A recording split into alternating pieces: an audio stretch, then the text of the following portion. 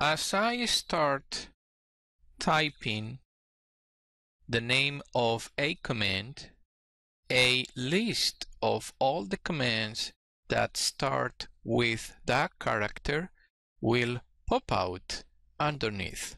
You can select that command from that list.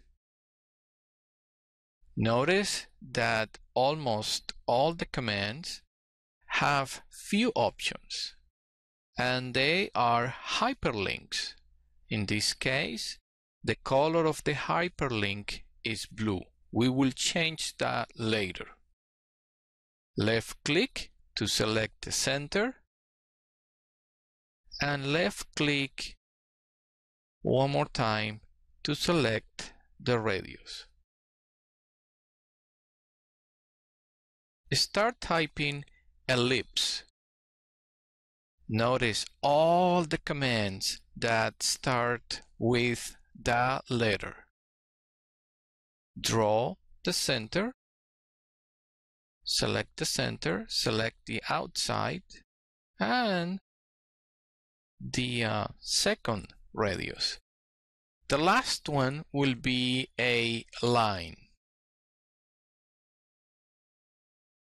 So select the line and draw a very simple line. This is the start and this is the end.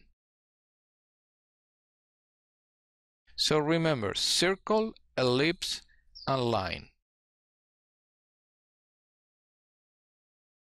If I right-click on the command prompt area, I can see the list of my last commands.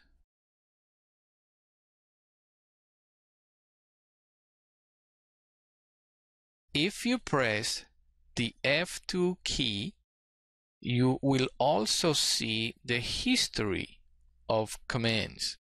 You can copy from here and paste it later on. There, let me paste it, and I can run that command one more time.